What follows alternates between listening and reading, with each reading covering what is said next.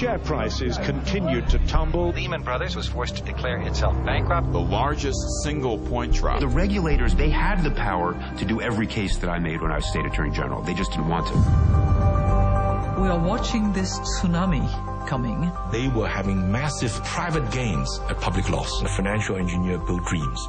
When those dreams turn out to be nightmares, other people pay for it. Bear Stearns, Goldman Sachs, Lehman Brothers, they knew what was happening. What do you think about selling securities which your own people think are crap? As a hypothetical? No, this is real.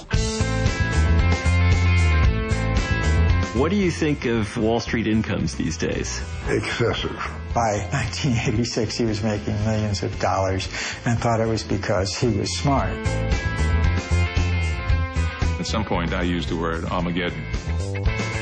These people are risk takers, they're impulsive. I see a lot of cocaine use, prostitution.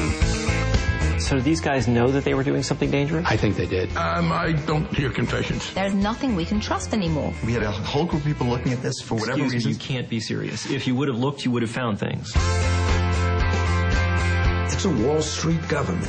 Why do you think there isn't a more systematic investigation being undertaken? Because then you'll find the culprits. I don't believe I have to discuss that with you.